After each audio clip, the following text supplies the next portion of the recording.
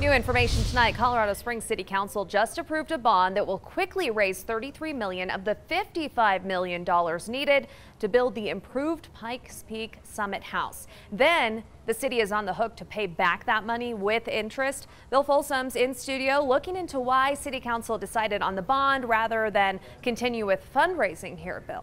Yeah, council approached this like a business decision. Lock in the needed money, then pay it back with income from visitors to Pikes Peak. With improvements to the Summit House, the visitor revenue, it should increase. Build it now or build it later. Construction of the Pikes Peak Summit House is dependent on raising $55 million.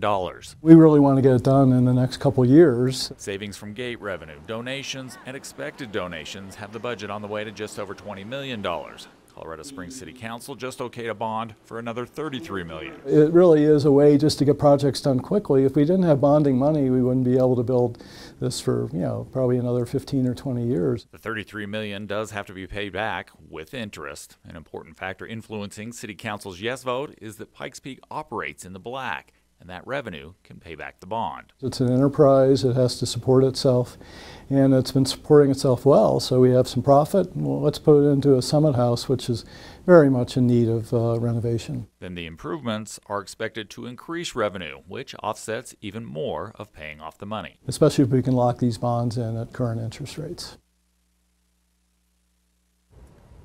And City Council did expedite their vote on this so that they could lock in those current lower rates.